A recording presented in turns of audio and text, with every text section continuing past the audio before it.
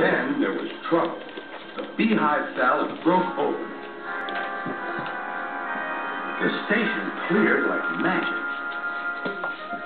James heard a familiar buzzing. The bees were too cold to be crossed, so they buzzed around the fireman, hoping he'd mend their hive. But he didn't understand, nor did his driver. So the bees turned to James. His boiler was nice and warm. Buzz off, hissed James. One bee burnt his foot. Ooh. The bee thought James had burned him on purpose.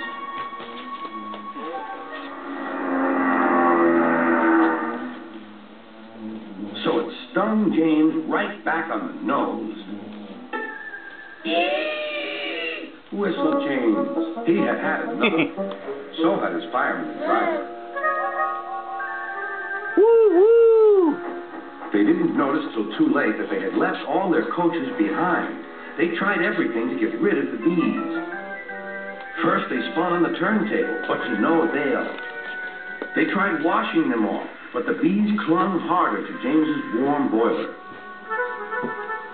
Then they tried smoking them off by going through a long tunnel, but still the bees wouldn't go away. "It's no good, James," said his driver. "We'll just have to go back to the orchard and fetch another hive." James's reply was drowned by the sound of buzzing. The vicar was waiting anxiously for James. When he arrived, No, baby. Come on. Come. No. Come here. said his driver. "What you need No, now ma'am. is a good Shut the door, hon. Come here, baby. Late in that evening, Come here. James was resting in the shed when the vicar came to see him. Thank you for saving my bees, he said. It's a pity it's not Christmas. Then we could call you James the Red-Nosed Injun.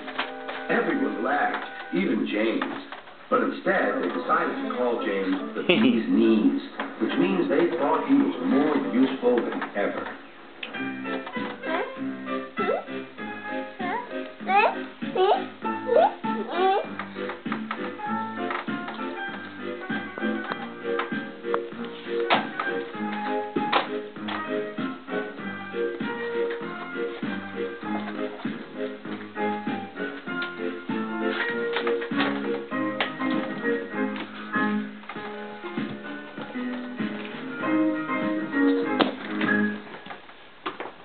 Don't take a picture of me, honey. Bill is fan of the most mischievous engines working on Sir Topham Hatt Railway. Not me, honey. I know, hon. Pulling cars.